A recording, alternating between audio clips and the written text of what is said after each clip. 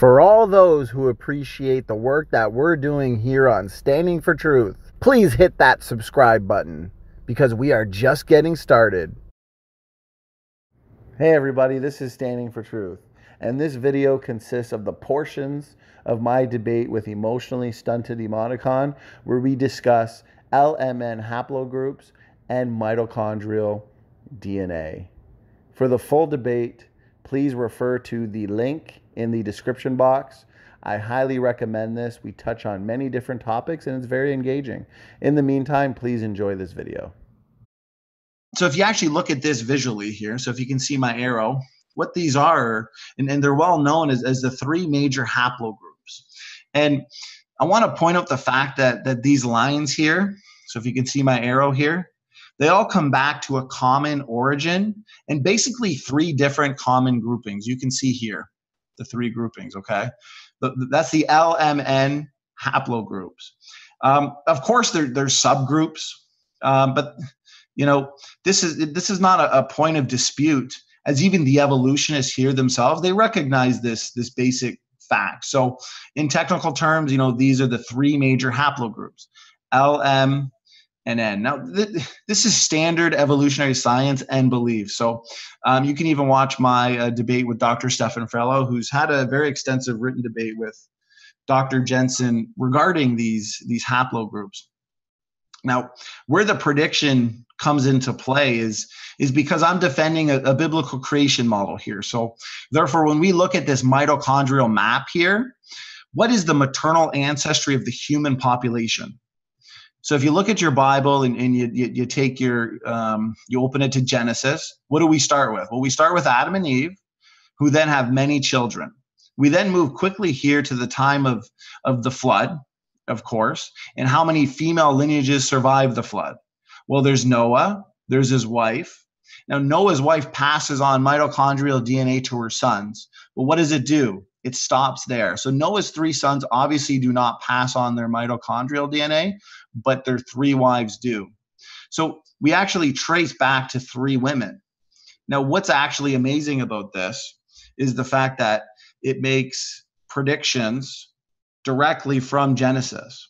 And the relative pattern we see, as we know that DNA differences are a marker of time and that they're a marker of thousands of years, not hundreds of thousands of years.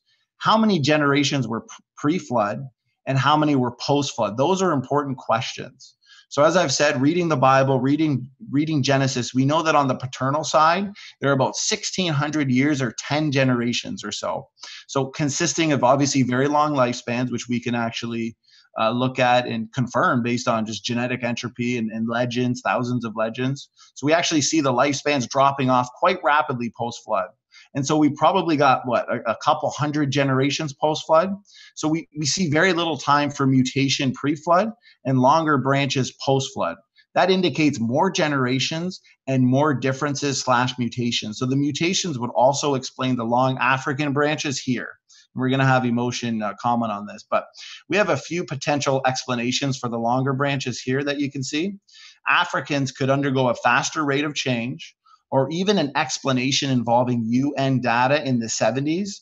And what the data told us was that women on average and Africans married early, whereas the rest of the globe, not so much. So if this was actually true historically, and that's what's important, is that Africans would have gone through twice as many, maybe 3 times as many generations, and therefore mutations than non-Africans. So there's been mutation rate predictions on the Khoisan peoples. Evolutionists can make predictions as well on this mitochondrial map, but it's the creationists that are making the predictions right from genetics. Fossils, bones found in the dirt, they're not inherited.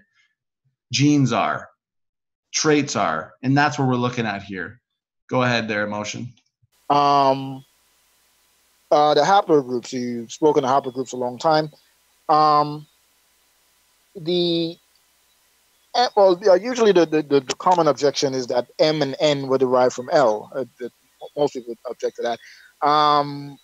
Even if I grant you that they didn't descend from L, that they all three came from a common stock, we still have the problem of the archaic humans, the extinct humans that do not fall anywhere near the DNA haplogroups we have there. I've heard creationists talk about the fact that DNA tends to degrade, not genetic entropy, but the DNA itself, the molecule tends to degrade over time when an animal dies. That's okay. But we would have to explain why, when we measure the DNA of the mitochondrial DNA of different specimens of Neanderthal, why they tend to fall together. If DNA degrades and they can cause inconsistent readings, why does inconsistent or unreliable data yield consistent results? That's what we need to know. And we also need to know, when did these Neanderthals went extinct, because their DNA, mitochondrial DNA, falls so far off. How much time are you giving them to accumulate that difference? All right. Because of course the assertion or the argument that the DNA is too degraded doesn't hold up when you actually compare all of them and realize that, well, if all of them are degraded, then, again, why are you getting these consistent results? So we need to know when they died and so on, the specimens when they died, and how do we get all that difference between the time, because they don't have 4,400 years as we do. We're current animals or extant animals. If it's based on adaptive degeneration, like I said, it's not going to take your microbes to man. It's just not going to do it. And we want to see empirical evidence, not ideas, wishful thinking, imagination. You can hope, dream, and imagine all day. Let me see here what he wrote. Real quick, was it the Neanderthals that was your prime objection to Dr. Jensen's haplogroup map here, their emotion? Yeah, the Neanderthals and the Denisovans. Okay, so it's not okay. So if you're looking at, say, these ancient, like, you can even look at replacing Darwin. You can look at the book on this section where he actually makes very specific predictions on fossil DNA sequences, as you're talking about. Even based on genetic entropy, there's a paper out that talks about Neanderthals and how they were susceptible to this genetic entropy based on isolation, inbreeding. They had a very high genetic load. So the prediction made by Dr. Jensen that, these Neanderthals are just hyper-mutating lineages actually does hold water. It actually makes a lot of sense. So the fact that these three major haplogroups are absolutely consistent with the biblical-based model, the three wives of Noah's sons, and how all these lines go right back to just that, LMN. I mean, this didn't have to be true under an evolutionary model, but predictions have been made on the most divergent of African people groups. They're making predictions on mutation rates. I want to see the evolutionists doing the exact same thing. And in the young Earth creation model, it easily accounts for all the mitochondrial DNA differences among modern peoples.